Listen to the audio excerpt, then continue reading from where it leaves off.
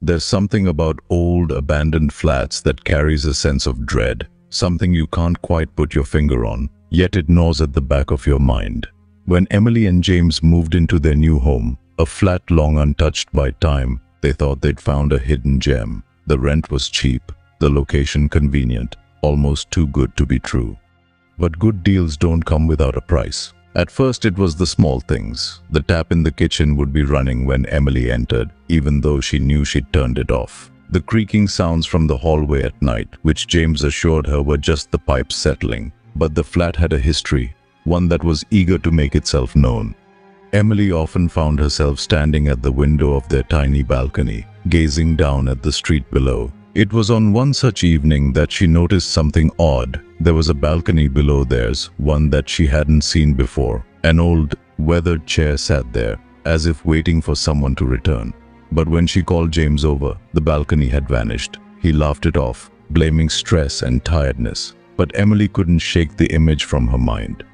A few nights later, the air grew heavier, the shadows in the flat darker. It felt as if something, was watching.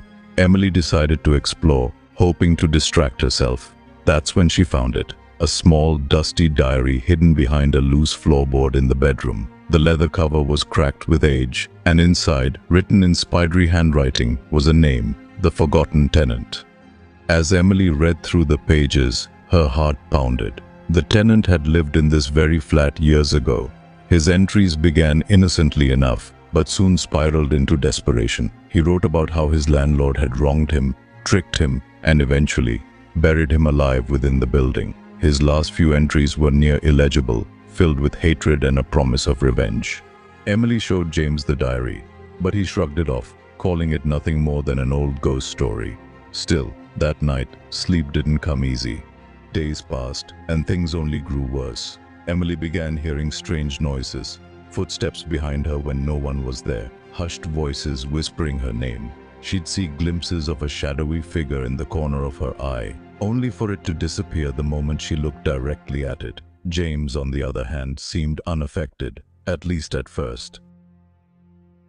One night, as Emily lay in bed, she woke to find James standing at the window, staring into the darkness. His face was pale, eyes wide with fear. When she asked him what was wrong, he simply muttered, "I spoke to him." "Who?" Emily whispered, her stomach twisting with dread. "The tenant," he replied, his voice barely audible. "He wants something." From that night onward, James changed. He became distant, his eyes hollow. He'd spend hours in the flat, seemingly lost in thought, muttering to himself. Emily tried to reason with him, but it was as if he wasn't entirely there anymore, like someone or something had taken hold of him. Desperate for answers, Emily returned to the diary. She needed to know more about the tenant's past. That's when she found the most chilling entry, one that had been hidden within the folds of the book. "I will not leave until I take what is mine. I am bound to this place, unless someone else takes my place." The pieces clicked into place. The tenant's spirit was trapped, but he could only escape by luring another soul to take his place in the flat. And now it was after James. Emily knew she had to act fast. She confronted James, begging him to leave the flat with her, to abandon the cursed place. But James wouldn't listen. He claimed the tenant had promised him freedom from everything that haunted him in life. Emily, terrified and unsure of what to do, made a decision.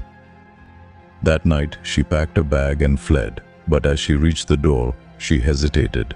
Glancing back one last time, she saw something that froze her blood. In the reflection of the window, she didn't see James anymore. She saw the tenant, his cold, dead eyes staring back at her.